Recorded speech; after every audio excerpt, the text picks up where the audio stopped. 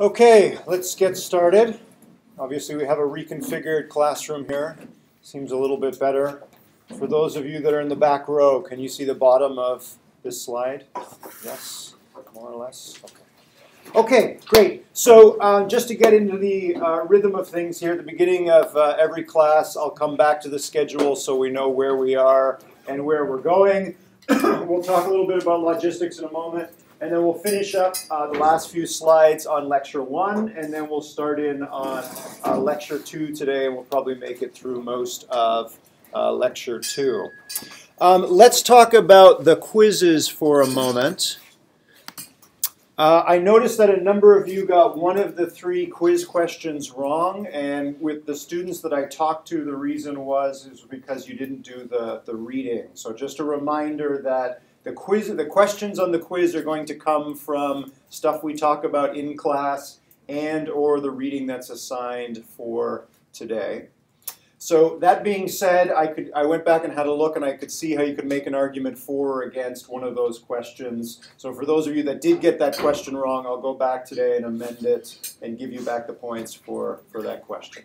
Okay, but I definitely recommend before you tackle the quiz tonight, make sure you've made it through at least most of the reading and you're pretty comfortable with stuff we talked about in lecture.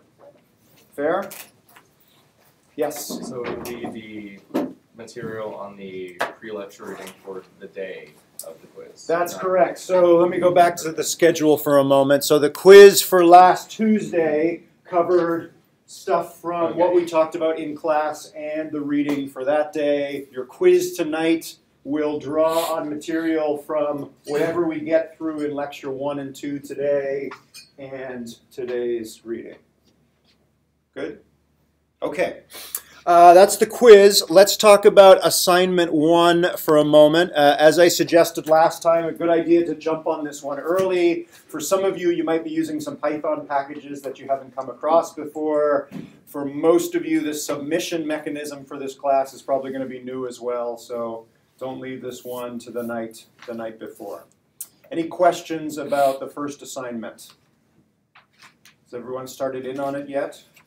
More or less? Okay. One item I just wanted to bring up that sometimes is a bit of an issue.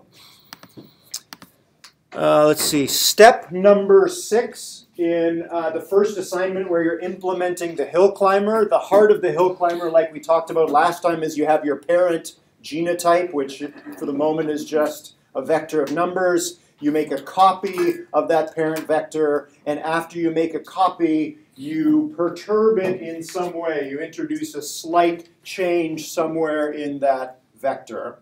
I suggest you make use of Python's deep copy operation. So a problem in Python that often arises is you're not sure whether you've made a shallow or a deep copy. So a shallow copy means you've made a copy of actually a pointer, and those 2 pointers point to the same data structure.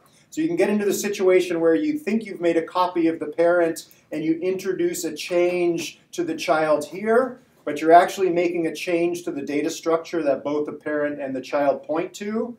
The child does worse, you throw the child away, but unbeknownst to you, you still have that mutation that's now in the parent. So a deep copy, as the name implies, will take whatever data structure you're trying to copy, which in this case is the parent, and make a copy of everything in the parent and what it points to. So you have 2 separate copies. Now if you make a change to the child, it has no effect on the parent.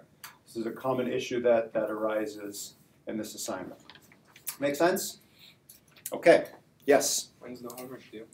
When is the homework due? It's due Monday night, 11:59 p.m. on Monday. Okay, I think that's all I have to say on that. Let's go back to Lecture 1, and we were on slide number 13 here, and we were talking about why you might be interested in studying robotics. We talked about why robots in general might be useful. Clearly, if we could get robots that can help us in outdoor environments, there would be a huge practical and economic use to that. There's also intellectual interest in robotics. What we actually mean by intelligence is kind of an open problem. Nobody really knows what the answer is going to be. It's one of the relatively few branches in science and engineering that's completely open. Okay, so we talked about why robots, why you might want to have robots outside. We ended last time by narrowing our motivation to why would you study evolutionary robotics. As I mentioned, and as you'll see as we go along in this course, evolutionary robotics is a very small subfield in the much larger general field of robotics. Why apply ideas from evolution to the creation of adaptive and autonomous machines? Well, the first reason why is if you take a complex machine, like the nonaped that we saw at the end of class last time, and actually sit down and try and write a controller for it, or even more simply than that, try and figure out which piston should expand or contract at what time, it is an exceedingly non-intuitive thing to do, right? For some of you, programming your computers may be intuitive. For some of you, maybe not so much. If you think programming is sometimes non-intuitive, try programming a robot. It's extremely difficult to do. So in evolutionary robotics, we're going to try and automate the way that we devise controllers for the robot. So evolutionary robotics actually has automation at two levels. We're trying to create an autonomous machine. So ultimately this machine is going to be controlled by a neural network, which we haven't talked about yet. So it's autonomous. There's no one remote controlling this robot. And this autonomous machine, we are trying to create that autonomous machine with an autonomous process. So this is, again, a good thing to keep in the back of your mind as we go forward. Which level are we talking about at any given time? Okay, so if we want to try and take our hands off the programming of robots directly, we want to have something do the programming. In our case, it's going to be an evolutionary algorithm.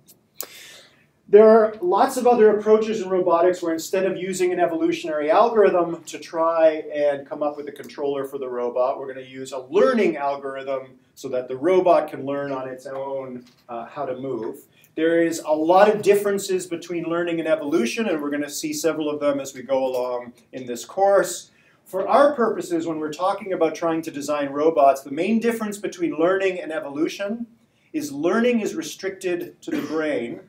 But evolution, of course, didn't just sculpt our brains over millions of years. It sculpted our bodies along with our brains. So the advantage, or the main advantage, I would argue, for evolutionary approaches over learning approaches is that we can expand the things about the robot that we place under evolutionary control. Let's see if this video works here. See if I can play it for you.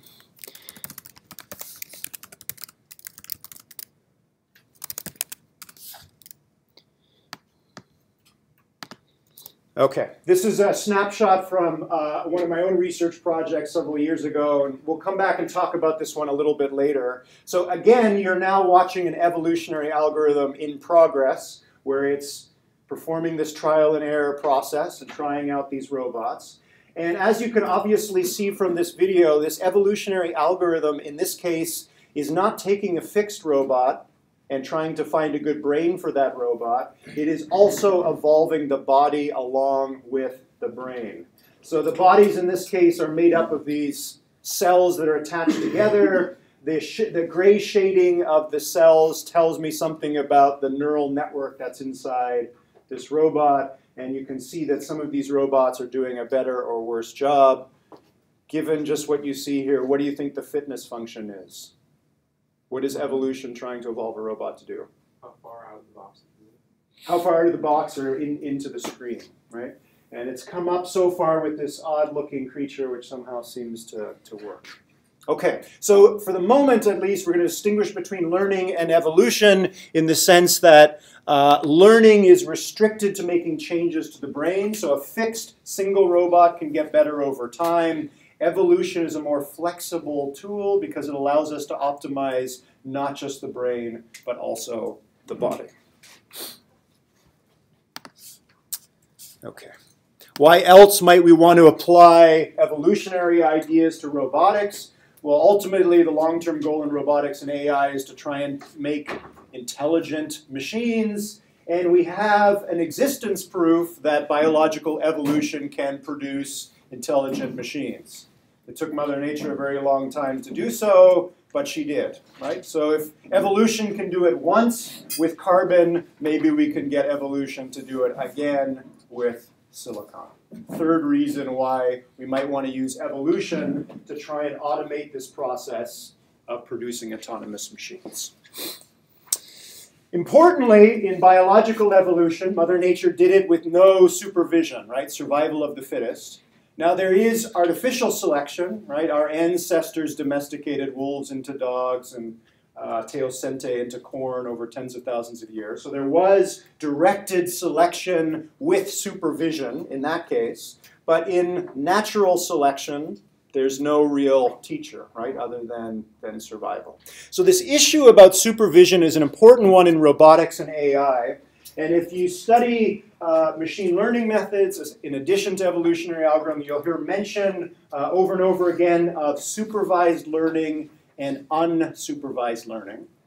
When we're talking about machine learning or AI, supervised learning means a supervisor can kind of go in and figure out where the problem occurred when the robot or the AI program didn't do what you wanted it to do. So here's yet another video. Hopefully this one will play.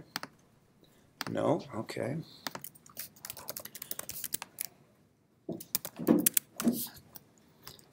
Okay. Here's a biped robot. We're going to talk about bipedal locomotion later in the course.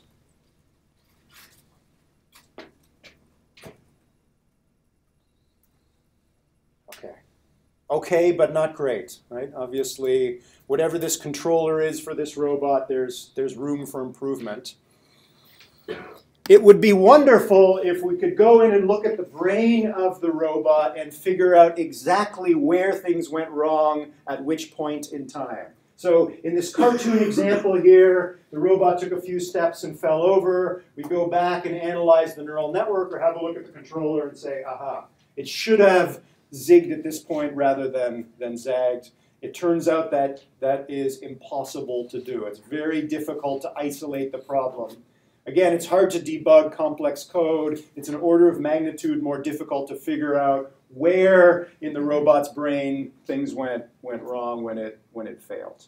Okay, so if we can't do that, if we can't do detailed supervision, we can't isolate where the problem is. The nice thing about evolution is it doesn't really matter, right? If we take this robot and we create a randomly modified copy of it and it walks slightly further than its parent, then fine. We throw away the parent and keep the child. The child travels not quite as far as the parent. Doesn't matter why the child failed, it just did. We throw it away. And if we iterate long enough, we can make improvement even if we don't know where the problems occurred in the ones that didn't survive. So we're going to treat our evolutionary algorithm as we go as a more or less unsupervised machine learning problem. Okay, so there's 4 reasons why we might be using evolutionary algorithms for robotics. And hopefully you'll see as we go along many more examples where an evolutionary algorithm gives us something of an advantage over other learning approaches. Okay. Any questions about course logistics, motivation, before we move on to lecture 2? We're all good? Okay, so let's jump back to the schedule for a moment. And before we go to lecture 2, I want to just sort of very quickly talk through the rest of the content in the course so you have a basic idea of where we're going. Obviously, in the first 3 lectures here, we have a little bit of an introduction to the course. What we're going to do today is talk about a short history of AI so we can see in the broad landscape of AI and robotics where this small field of evolutionary robotics sits. We're going to spend some time in the world of psychology and philosophy talking about embodied cognition. We'll come back to that. In lectures 4, 5, and 6, we're going to touch on the 3 main tools of the trade that you're going to need in the next couple weeks as you're working your way through the assignments. We already talked about these last time. You're going to be using physical simulation for the task environment for your robot. We're going to be working with simulated robots in this class, not physical ones, so we'll talk about physical simulation a little bit. We'll talk about the brains of our robots, these artificial neural networks, and I'll give you a very crash course in evolutionary algorithms. There are courses here at UVM on artificial neural networks and evolutionary algorithms. So we're going to just treat these at a very surface level, and I'm going to give you just what you need to know to set up your evolutionary robotics experiment. Okay, then we'll switch into the history of the field itself. We'll look at some of the first experiments back in the early 90s with evolutionary robotics. Then we'll look at a collection of experiments collectively known as minimal cognition. How simple a robot can we create and evolve behaviors for it that someone who doesn't know anything about evolutionary algorithms or robots, if they saw that robot, they would point at that robot and say, that robot is doing something intelligent, or that robot is acting a little bit more intelligently than that one. What is the minimal set of behaviors a robot would have to have for someone to point at it and say, those machines at least seem on the road to becoming more intelligent? Okay. Then we'll spend some time talking about locomotion. So one of the major problems that robots have to accomplish in order to be intelligent is to move around in their environment. There's an old sort of tongue-in-cheek question in biology: why don't plants have brains? Kind of set you up for the answer for this one. Why don't plants have brains? Or at least in a form that we're not familiar with. Because they don't have to move. They don't have to move, right? So there's a very fundamental relationship between movement and intelligence, and we'll explore it in lectures 11 and 12.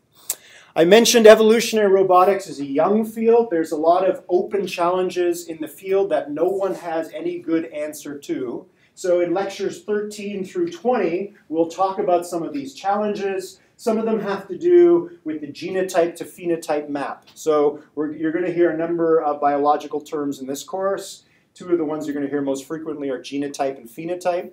Genotype is the data structure or whatever it is that contains the information for the phenotype, which is the body and the behavior of, in our case, the robot.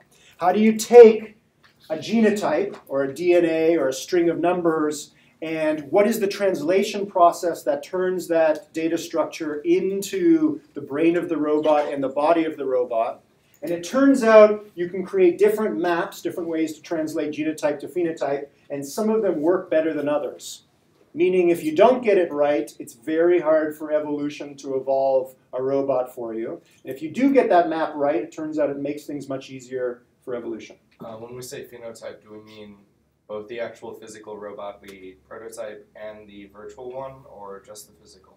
It depends. It's everything. It's the robot itself. So if we make a physical version of that robot, that still counts as the phenotype. Right. So in biology, phenotype is usually an umbrella term for everything about the organism, right? Its physiology, its nervous system, its behavior, the whole thing, right? It's a container, and we'll use the term in the same way. Okay. Then we'll talk about one of the biggest problems in the field called crossing the reality gap. So if you do manage to evolve some interesting simulated robots in this course, and you go downstairs at the end of the semester and 3D printed the robot, what is the chance that your physical robot would do in reality what your evolved simulated robot does in your physics engine? The answer is the chance is pretty much, probability is close to 0. It's very hard to take these evolved simulated robots and turn them into reality. We'll look at some approaches to try and deal with this. Very recently, people have addressed the scalability issue of evolutionary robotics. So in this course, by the end of this course, you'll probably have come up with a new fitness function and evolved a new behavior for your robot, which is great. You can get your robot to do something. But we are all capable of doing, depending on how you count, thousands or trillions of things, right? An intelligent organism or intelligent robot is not a specialist, not a thing that can do one thing well, but something that's gradually able to add more and more capability as you go. How could we scale up our evolutionary robotics experiments so that we have millions of people training millions of robots to do more and more things? And so we'll look at using crowdsourcing as a way to try and scale up these experiments beyond one person setting up one evolutionary algorithm to evolve some robots to do one thing. Okay, and as I mentioned, One of the particular advantages of evolutionary algorithms is we can broaden the reach of the evolutionary algorithm and place not just the brain of the robot under evolutionary control, but also the body, and we'll see some of those experiments. And again, why would you want to do that? You can probably imagine that that's a much more complicated project that we're talking about. What is the advantage of allowing evolution to tinker with body and brain together? Okay, that's sort of a broad overview of where we're going. During the exam period, as I mentioned, there's no exam in this class. You will all be giving very brief oral presentations on your final project, and we'll talk about that later. Any questions about the schedule? Okay, so on to lecture 2. And as you can imagine, in a historical lecture, we're going to do things in chronological order. So we're going to go a few centuries back to someone who said, cogito ergo sum. He actually said it in French, not Latin. Who was this? René Descartes. Descartes. Okay. Why are we talking about Descartes in a robotics class? Seems like an odd mix. Something you'll notice now in lectures 2 and subsequent lectures is from time to time you'll see empty red boxes on your slides. This is a prompt and a reminder to you to annotate your slides as we go. Doesn't matter to me if you do it on paper or electronically, but definitely make sure to fill in these boxes as we go. Okay, we're going to walk through, I apologize for this, a very surface treatment of Descartes' most famous argument, which was written in which document? Where did I think, therefore I am come from? Any philosophy students here? When are we talking about, at least? Close, not quite the 1500s, but the 1600s. And this came from his Discourse on Method. So cogito ergo sum, or I think, therefore I am, asked pretty much the most fundamental question I guess you could ask, right? Do I exist? And that's where sort of the story starts in Discourse on Method with this question. How would you prove your own existence? Seems like kind of an odd thing to do, but the more you think about it, the more difficult it is to do. Descartes tried to tackle this by saying, well, what can I be sure of? What can I be sure exists? Well, there's this question, and if there's a question, something must have posed this question, and that thing is this thing, right? The I. Whatever that is. For Descartes, it was the soul, if you like, the mind or the brain, but there is something that's asking the question. That thing, at least for Descartes, he was pretty sure existed. Again, you don't have to agree with him, but this is the flow of his argument. So the soul or the mind or the brain, take your pick, exists. It's something that's able to formulate this question. Now, everything else, not so sure about, right? This is not the stuff that's doing the question. There's something in here that is asking the question. That I can be sure of. Everything else, not so much.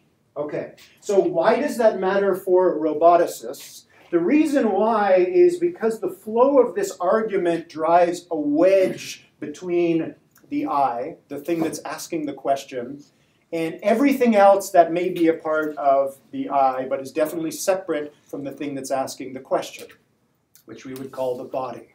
Right? So we're going to spend quite a bit of time, or this is going to crop up from time to time in this class, this idea of Cartesian dualism, that there's this distinction between mind and body, or brain and body, if you like. We can argue about where exactly that distinction occurs, but it definitely crops up, and it often crops up in ways that we don't anticipate, and it often causes problems for us. And as you'll see in the reading, and you'll see a bit today, it's been one of the things that's held up AI and robotics research for a long time. We've already seen dualism in robotics. I started by introducing you to evolutionary robotics and telling you how there's the robot and the artificial neural network, or the brain, or the thing that controls the robot. We're already making a distinction between these two things. It's very hard to get away from Cartesian dualism, at least in Western thought. Okay, so that's about as far back as we're going to go to start our story of AI and robotics. Let's start marching forward from them. So let's fast forward over 3 centuries to 1936. Alan Turing formulated the Turing machine, which at this time was just a thought experiment. There was no physical machine to go along with this. Here's a cartoon picture of the Turing machine. Anybody want to give us a 2 or 3 sentence summary of what a Turing machine is? What it does?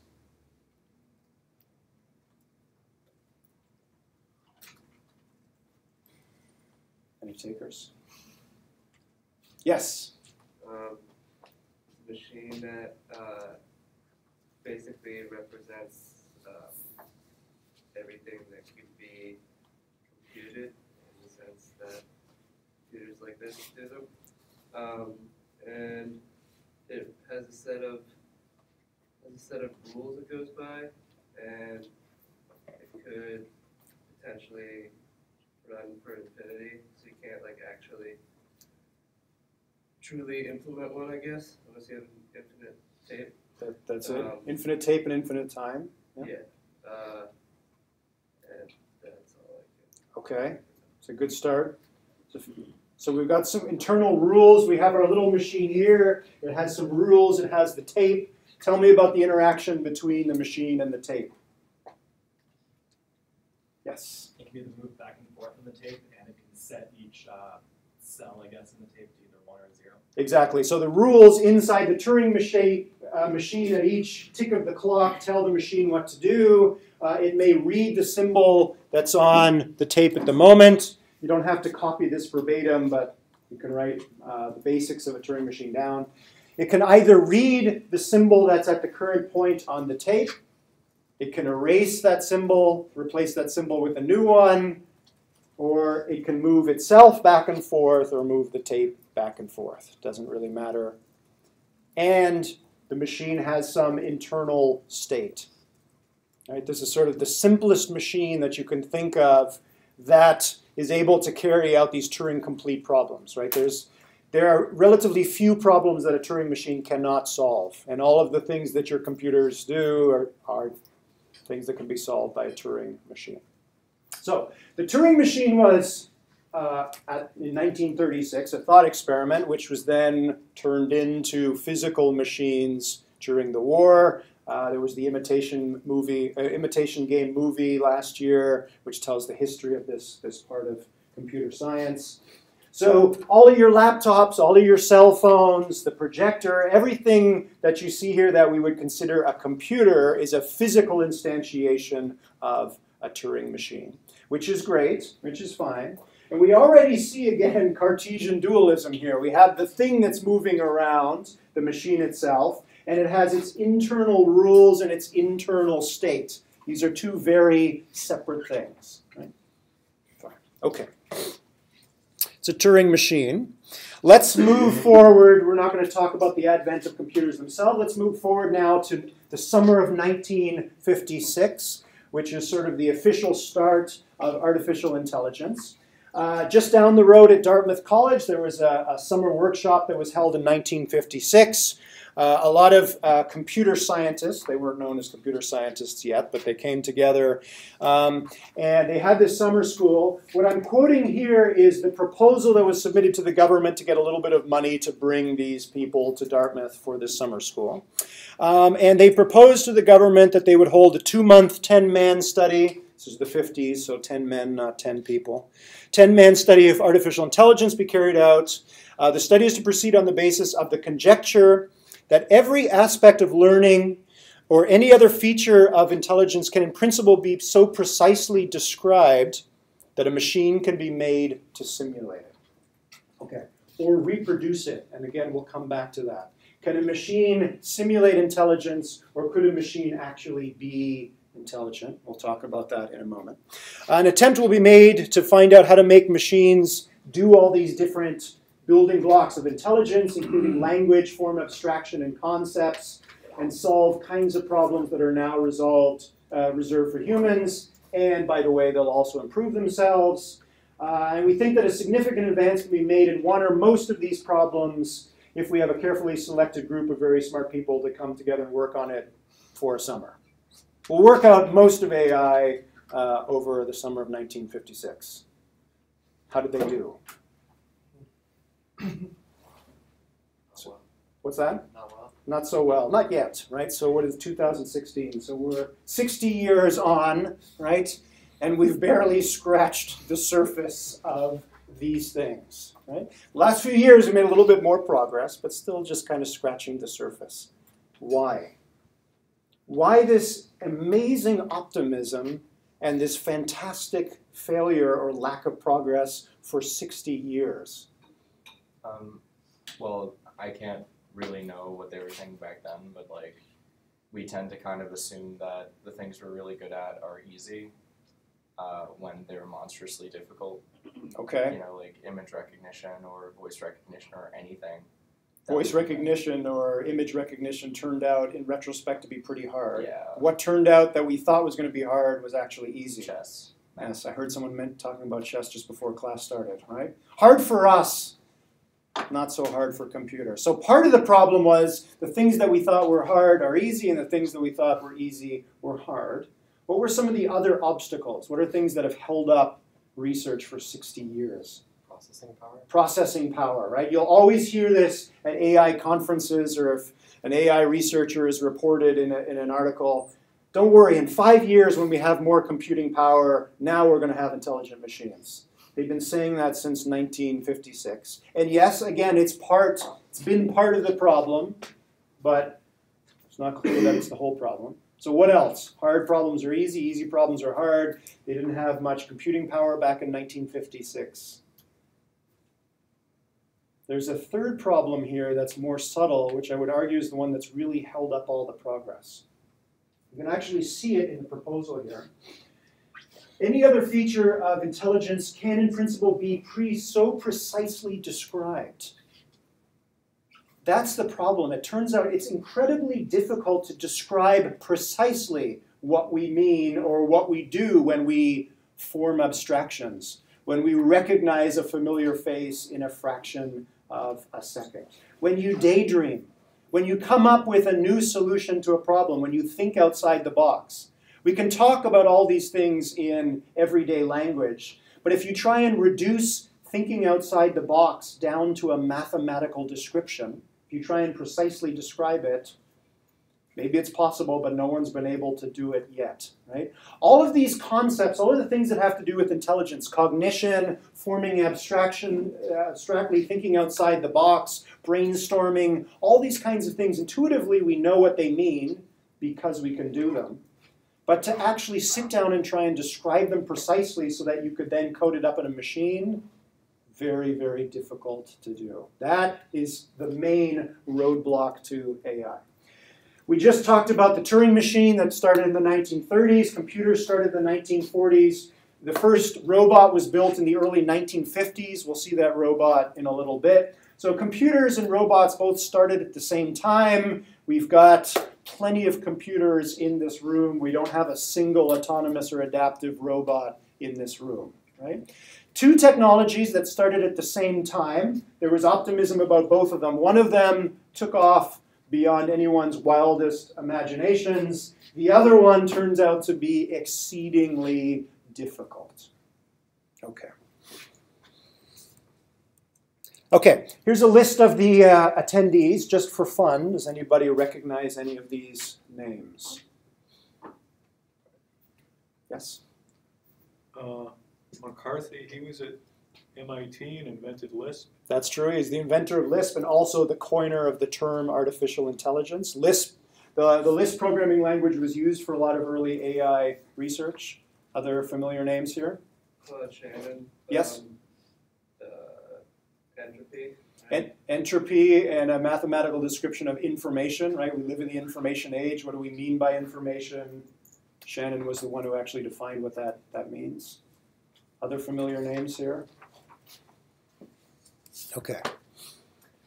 Marvin Minsky was the co-founder of the MIT AI Lab. This is Mecca for all things AI and robotics. We're going to see you're going to see a lot of work that came out of the MIT AI Lab as we go along. Shannon, the father of information theory, for the mathematicians among you, a very important person to know. Herbert Simon wrote a lot of really interesting books about AI. and rationality in general. So for Simon, one of the important building blocks of intelligence is rationality. How rational are humans? Turns out we're not as rational as we like to think we are. And he won a Nobel Prize for that back in the late 70s.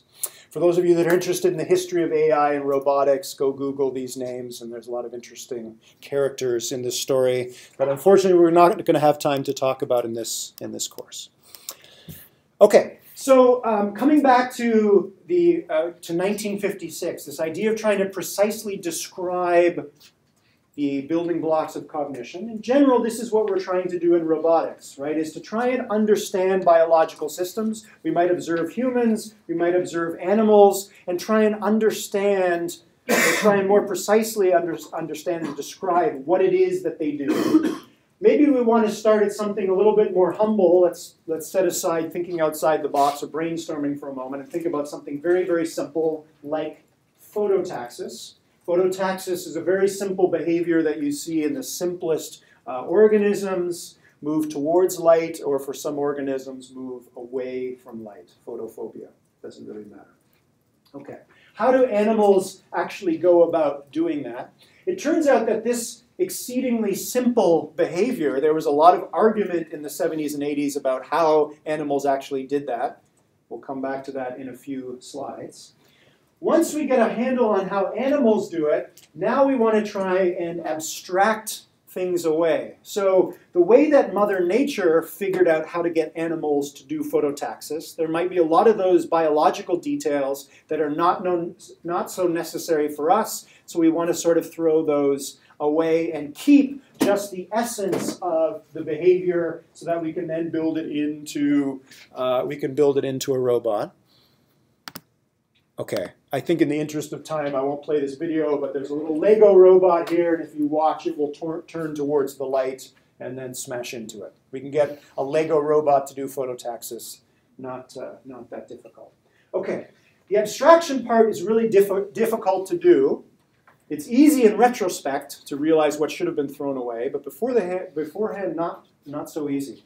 Can you think of any examples from the history of technology in general where this was a problem? Particular technology that people couldn't seem to get off the ground until they abstracted away certain details? There's a pun hidden in that sentence to give you a... I was going to say plane. Planes, right? Plane. So, lots of animals out there that are heavier than air that manage to fly around just fine, right? Millions of examples for us that it's possible. Took humans quite a while to figure out how that works. Well, clearly flying had something to do with flapping, right? If you go back and watch all those very old videos, pre-Wright brothers, you see all these crazy flapping contraptions, right? The key was to realize that there are certain aspects of aerodynamics that we can throw away. We can throw away the flapping, especially when we're trying to build something that is much larger than the average bird. Easy to kind of see in retrospect if you know something about aerodynamics. We face the same problem in robotics, right? There's a whole bunch of adaptive and autonomous machines in this room, but if we wanted to build robotic versions of humans, do we need to copy every single biological detail that allows us to abstract, think outside the box, brainstorm, and so on? So one of the big challenges in AI is precise description, and the other one is abstraction, right? What do we throw away and what do we keep and build into our robots? Okay, keep that in mind as we go.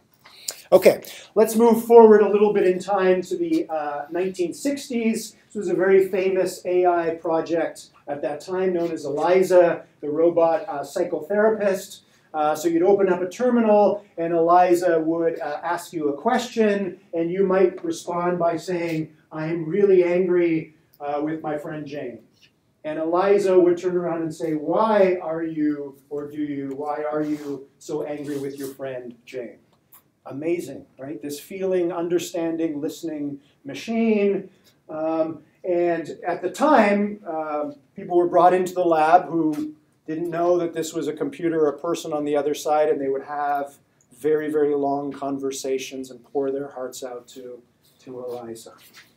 even after they were told that this was a computer, they would continue to engage with this program. Why?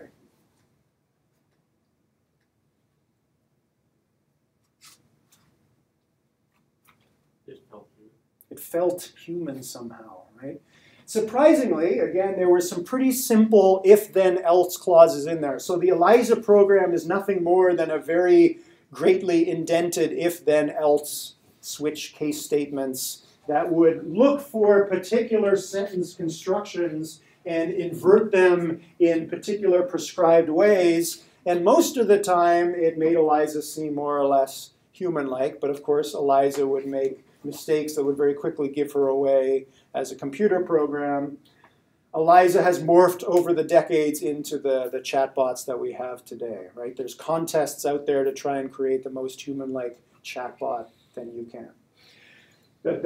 So in the 60s, the idea for AI said, well, wait a second, we can hold long, involved conversations. Maybe what we're doing is nothing more than a whole bunch of if, then, else statements. So if we put enough of them in there, if we indent our if, then, else statement far enough, we'll finally get a computer program that can hold an intelligent conversation on arbitrary topics for arbitrary lengths of time.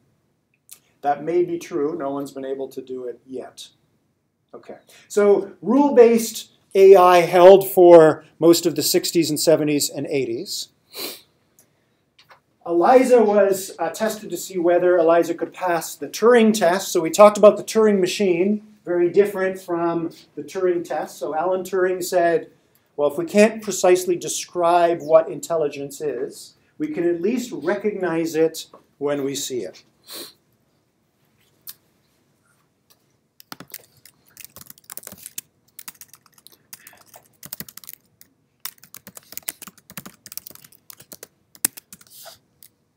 Okay. How many of you have seen Blade Runner? Required watching for this course if you haven't seen it yet. Care if I talk? I'm kind of nervous when I take tests. Oh, just please don't move. Oh, sorry. I already had an IQ test this year. I don't think I've ever had one. Reaction time is a factor in this, so please pay attention. Now answer as quickly as you can.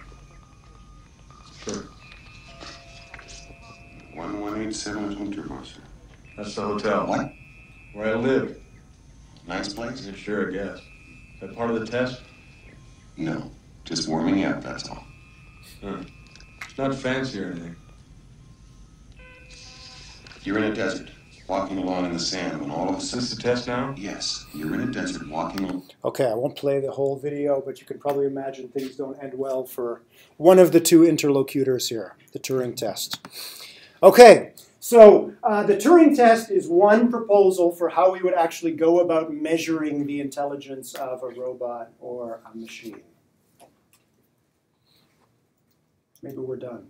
Is this the only measure we need? Is everyone comfortable with the Turing test as a way to measure intelligence in machines? Anybody have a problem with the Turing test?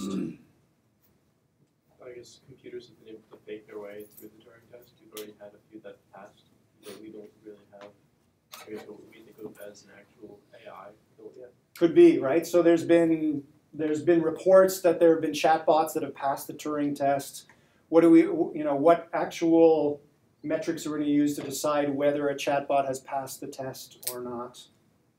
How long do you have to keep talking in order to pass it? What questions should you be asked? So it's very limited, like learning new behaviors. Like a lot of what we consider to be, human intelligence is developed over time. Okay. It's unclear whether a program that just can talk is intelligent. Yeah. Okay, exactly. So let's say 10 years from now there's a chatbot and you hold a 2-hour conversation with this chatbot and it's the most intellectually stimulating, emotionally fulfilling conversation you've ever had. Are you happy to say this chatbot is intelligent? No different from human intelligence. We should ask the chatbot, honestly. There you At go. that point. There's a good homework assignment. Find a chatbot that's out there and ask it that exact question. There's something for most people about the Turing test that's somehow unsatisfying, right? And again, it has to do with us not being able to precisely describe what we mean by intelligence. Right? One of the biggest criticisms against the Turing test came from John Searle. I apologize if you can't read the text here, but you can read it on the slide. John Searle came up with a thought experiment called the Chinese room argument as a way to try and demolish the Turing test, to try and prove why the Turing test does not capture the essence of intelligence.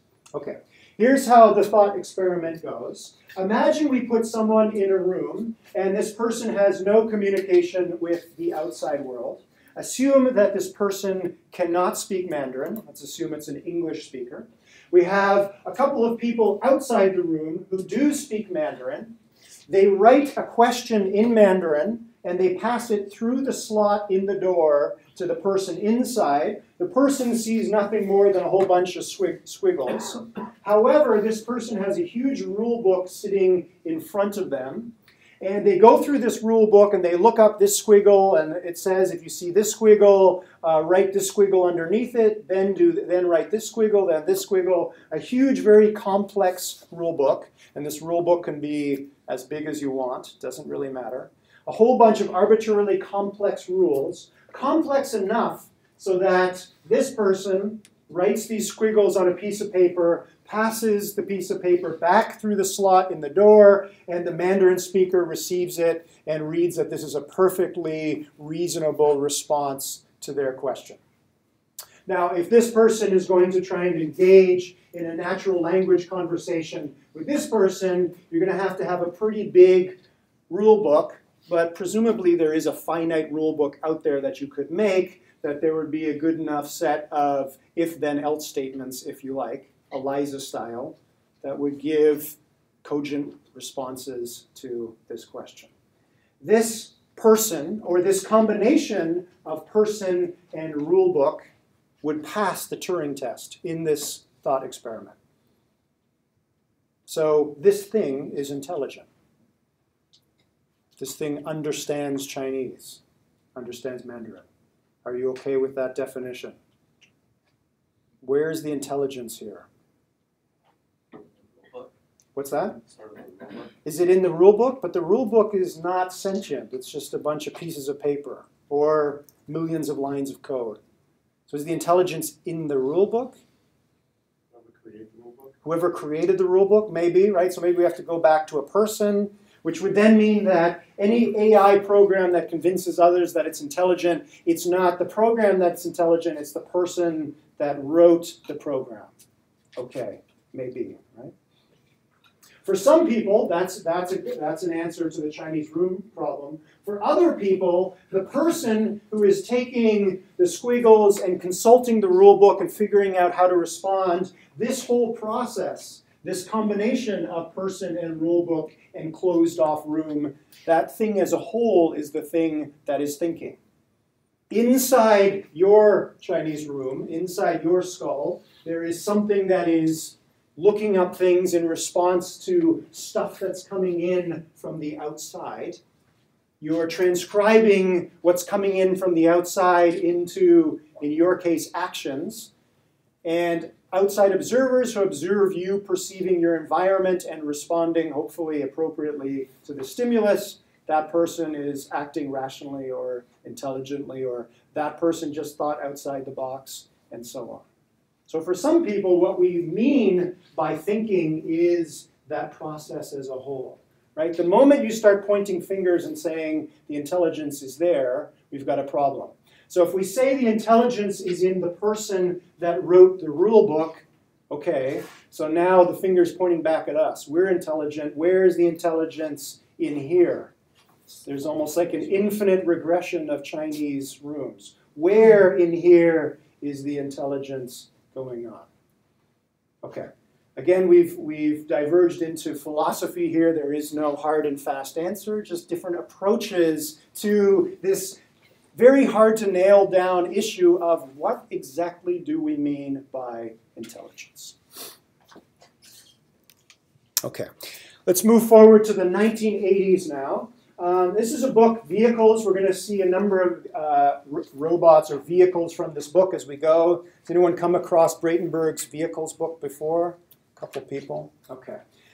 Valentino Bratenberg was a neurophysiologist. He studied fruit flies back in the 1970s, and he worked on this problem that I mentioned before of taxis behavior. So not phototaxis in this case, but chemotaxis. So if there was a piece of rotting fruit in the back corner and we unleashed a vial of fruit flies, they would very quickly find the fruit. Back in the 1970s, there were theories floating around saying that fruit flies were performing differential calculus, were computing gradients in 3D space, orienting towards the gradient of the odor that they could smell, triangulate on the odor, and reach the fruit.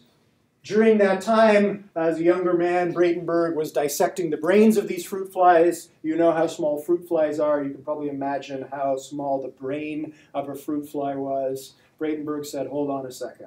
I don't think there's any calculus going on inside this. So is there a simpler explanation for how a fruit fly will unerringly find the fruit? And it turns out that there are some exceedingly simple answers that were missed by neurophysiologists and neuroscientists at the time. They hugely overshot the goal. Okay, and we'll see some of those in a moment. But what Bratenberg did was to turn around and say, look, let's write a book called Vehicles. And he purposely chose the term vehicle so that it wasn't an organism, it didn't have the connotations of a robot. It was meant to be kind of an ambiguous term. So we can think of vehicles as organisms or robots, doesn't really matter for our purposes. Okay, the book starts with Vehicle 1. It works its way up through increasingly sophisticated vehicles. Vehicle 1 is the simplest robot you're ever going to see in this class. We have the body of the robot. We have a single sensor here, which is a temperature sensor, and this temperature sensor is connected by a single wire, which we'll henceforth refer to as a synapse, something that connects a sensor neuron to a motor neuron. A wire, a synapse that attaches to a wheel. And you can imagine now with this single sensor attached by a wire to a single wheel that this vehicle will always move in a straight line, slow down in the cold, and speed up in the warm. Why slow down in the cold and speed up in the warm? Let's talk about the actual sensor motor mechanics of this robot. Why does it slow down when things get cold? The speed of the motor is determined by the temperature it's reading. Exactly, right? So this is the simplest neural network you'll see, right? The colder it is, the lower the reading at the temperature sensor. The lower the reading, the slower the wheel turns. The higher the reading of the temperature, the faster the wheel turns. It's not rocket science, right? This one's pretty straightforward. Okay, so now Bratenberg takes a step back from this robot and describes it. Imagine now what you would think if you saw such a vehicle swimming around in a pond. It's restless, you would say. It does not like warm water. But it's quite stupid since it's not able to turn back to the nice cold spot it overshot in its restlessness. Anyways, you'd say it seems like it's alive. It's doing what living things seem to do, since you've never seen a particle of dead matter move around quite like that. Do you all agree with this description? Is this robot restless? Is it stupid? What else does he use here? Is it alive? This is clearly inflammatory language, right? Why would a very serious and world-renowned neurophysiologist use this kind of language describing this kind of vehicle? Why do that? Okay, I'll leave that question for a moment. I'll come back to it. Let's look at Vehicle Series 2. So slightly more difficult, slightly more complex here. Now we've got a robot with two wheels, two sensors on the front. Now they're no longer temperature sensors, but light sensors. So the more light that falls on the sensor, the more strongly it fires. And these sensors are attached to these motors contralaterally, meaning across the line. So that now the stronger the left sensor fires, the faster the right wheel turns, and vice versa.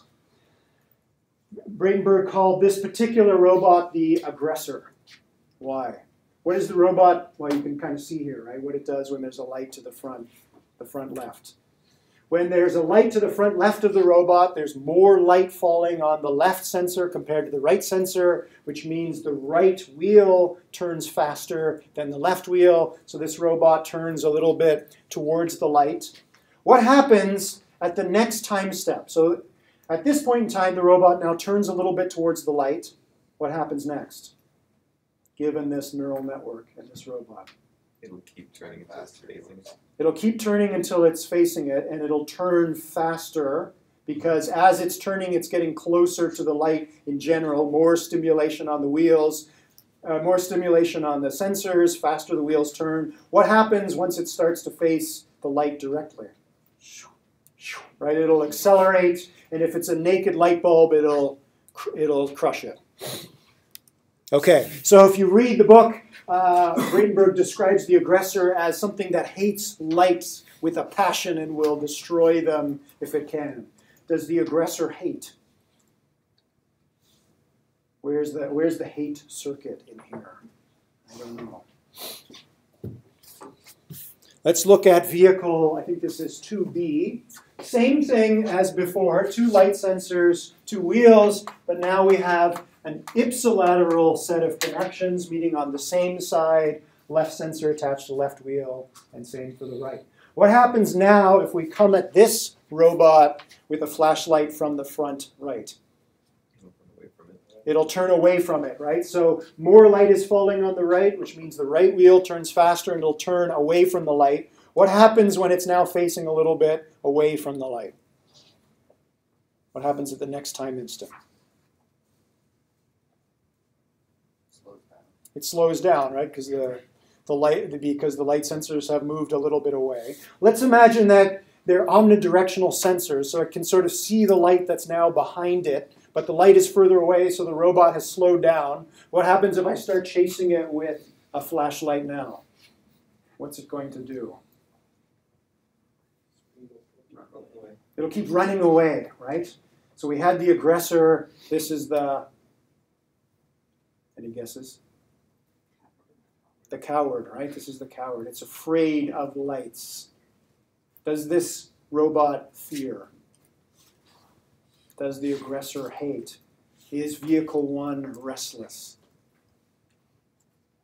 Does everyone here agree that none of these things actually have these states? Okay. But you all, from time to time, hate, fear, become restless, become curious, become bored, right? We're not Valentino Bradenberg vehicles, right? We're something different. You okay with that definition? Why? You've got more wires. You have 10 to the 12 wires. Many more wires than Bradenberg vehicles, many more sensors, very more motors. Is it a matter of quantity? What if we did build a Bradenberg vehicle with as many sensors and motors as we have and as many synapses and neurons as we have? Now can the vehicle hate, be curious, and so on? Is it just a matter of amount? I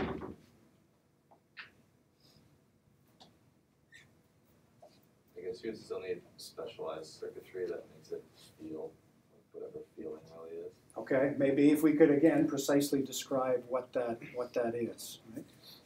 Being able to change from state to state. Okay, so if you go and read the vehicles book, and it's pretty short, and it's, as you can imagine, kind of a fun read. There are vehicles later in the series that learn, that have internal state, and so on.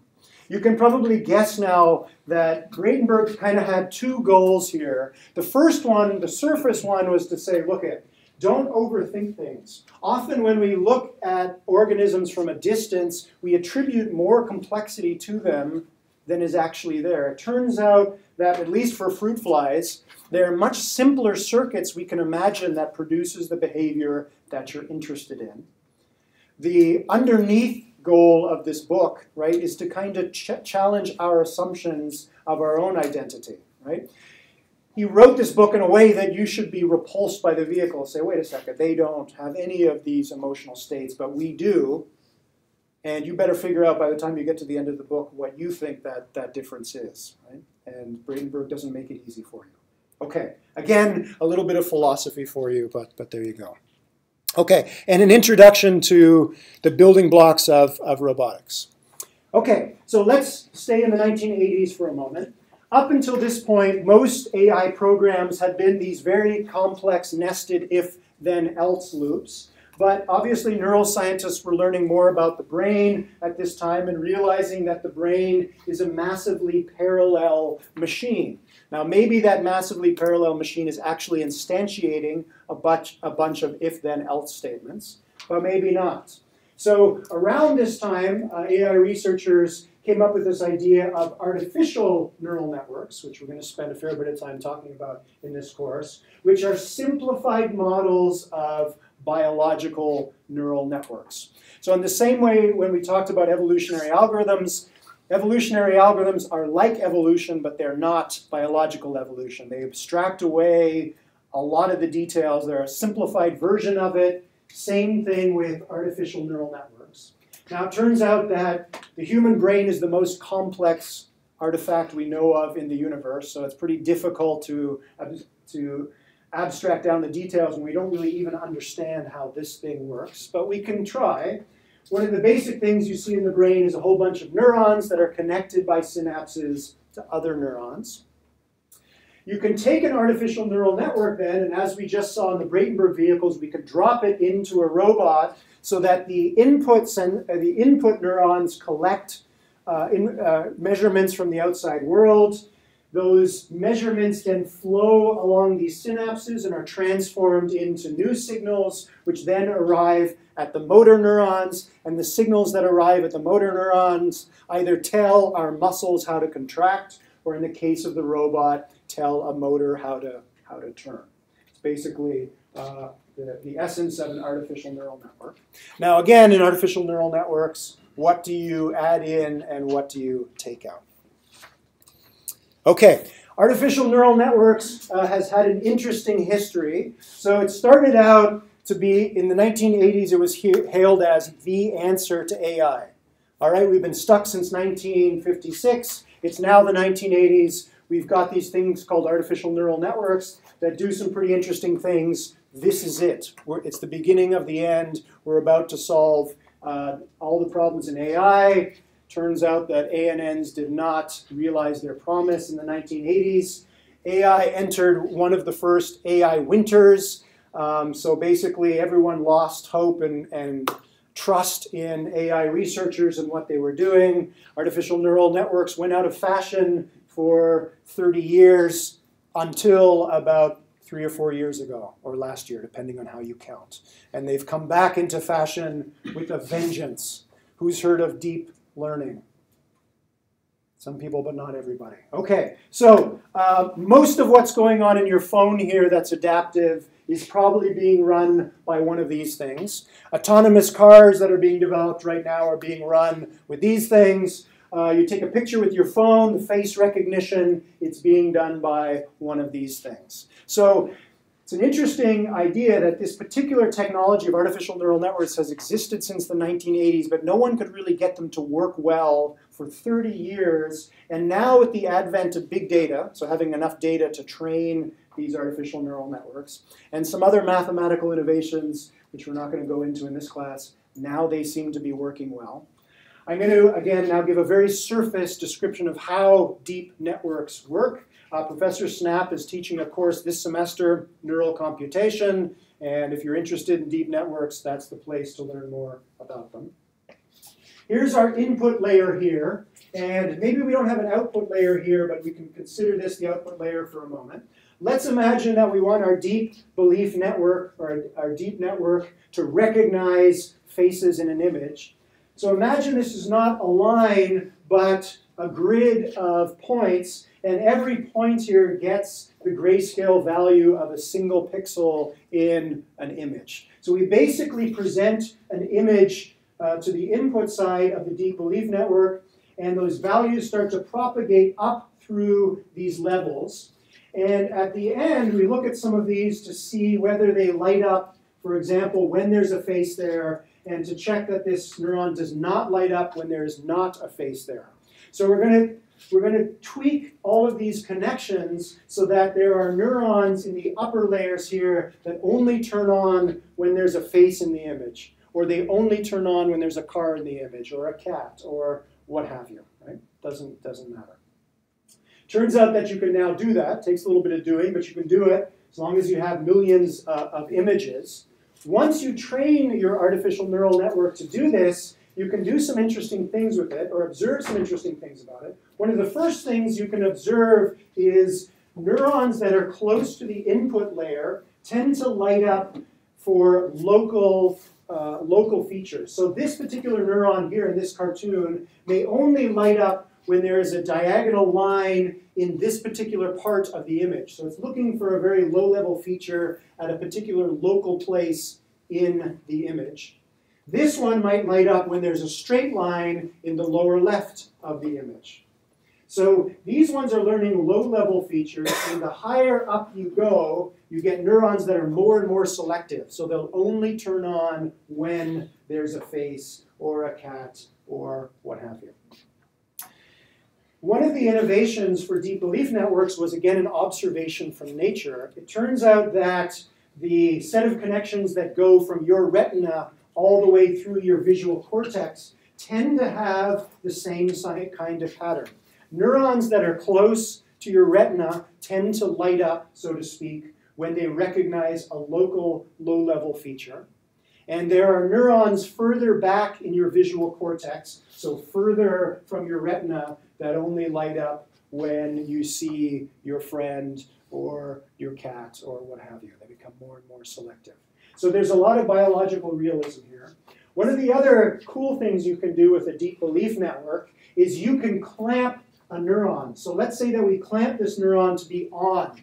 So we're stimulating this neuron for faces, and these connections are actually bidirectional. So information can flow up and they can flow down.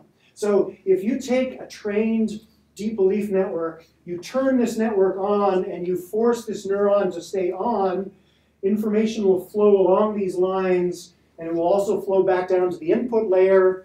And again, as I mentioned, the neurons that are at the very input layer represent grayscale images. So if you clamp that neuron and then look at the grayscale values output by these neurons, you get something like this.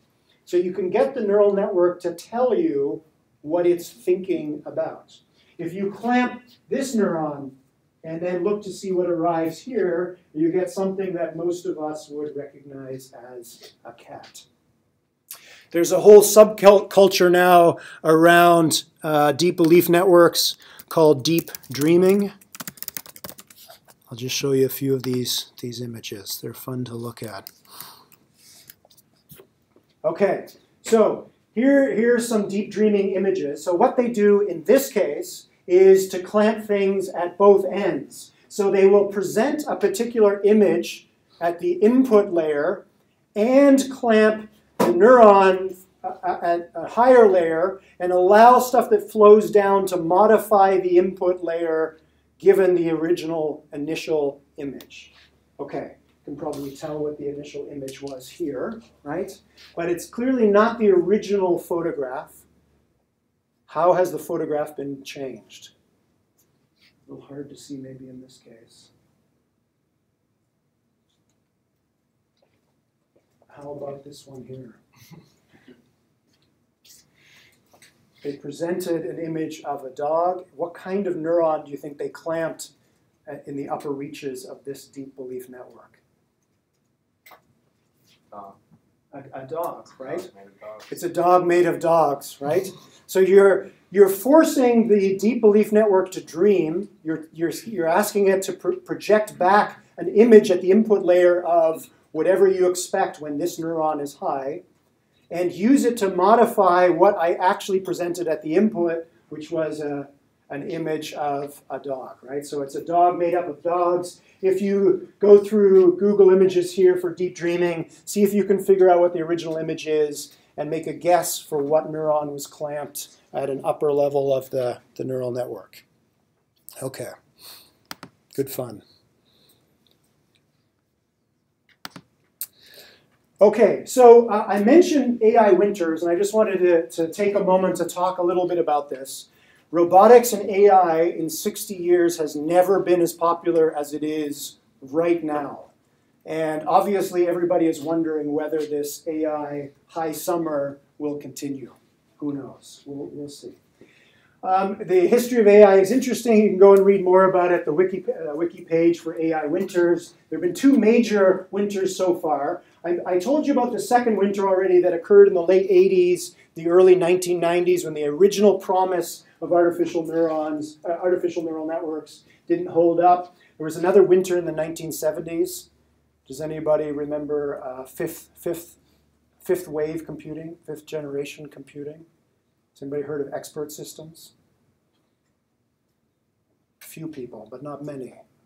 These were the things that were going to solve AI back in the 1970s. Artificial neural networks in their 80s form was going to solve AI in the 80s. Now, in the 10s, we have deep belief networks. And if you go and read about deep belief networks, there's a lot of people out there claiming that this thing is going to solve all our problems in AI. Who knows? Who knows? We'll see. We'll see. This is a quote from Hans Moravec, who was a researcher at the MIT AI lab back in the 60s and 70s. This is a quote from something he said that was quoted in a history AI book. He was talking at this point about researchers overstating their claims about their AI program. So many researchers in the 1970s were caught up in a web of increasing exaggeration. They were making promises to DARPA, which is the research wing of the military. They made promises that were too optimistic. What they delivered clearly stopped considerably short of what they had promised. But they felt that they couldn't promise less in the next proposal or they wouldn't get money, right? So they were stuck in this feedback loop where they had to keep promising more and more that would be coming from their AI projects. A lot of AI and robotics researchers are now caught up in this feedback loop again. So we'll see what happens in the years to come. Okay. So it's an interesting time to be working in AI and robotics. Okay, obviously this is sort of a very, very shallow treatment of the history of AI and robotics.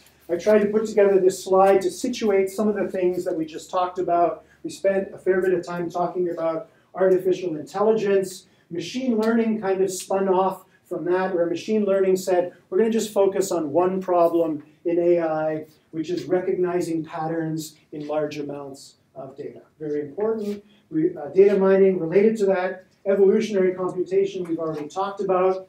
Connectionism is anything that's made up of a massive number of things that are connected together in a distributed manner.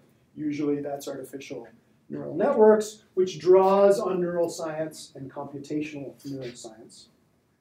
That's one side of things. On the other side of things, we have robotics. Obviously, in this course, we're going to spend a lot of time talking about evolutionary robotics. We're going to spend a little bit of time looking at some evolutionary robotics approaches to swarm robotics, getting multiple robots to do things together. Developmental robotics is looking at development in the sense of how an infant grows into an adult. So looking at lifetime change and trying to create robots that start out as babies and learn about their environment as their bodies and brains become more sophisticated over their lifetime. Biorobotics is a subfield in robotics where you take a particular organism or a human and try and build a robotic analog of just that organism. So biorobotics tends to focus on the products of evolution. Take this animal and build it in robot form. Evolutionary robotics focuses on the process of evolution. We're not trying to copy any particular animal. We're trying to copy the process that gave rise to all animals. We already talked about industrial robotics. So I'll finish today just by dividing all of these fields into two. All of these approaches are non-embodied. So everything on this side, these are AI programs that don't have a body, right? Back to Cartesian dualism. They're brains, if you like, or thinking things that have no body. We're going to spend next time talking about embodied cognition. So in robotics, in all its branches, there's the idea that if we want to create something that's smart, it has to have a body to push against the world and observe how the world pushes back. Okay, I think we'll finish with that today. You have a quiz due at midnight tonight, and your first assignment is due at midnight on Monday. We'll talk about assignment 2 Tuesday morning. Thanks very much.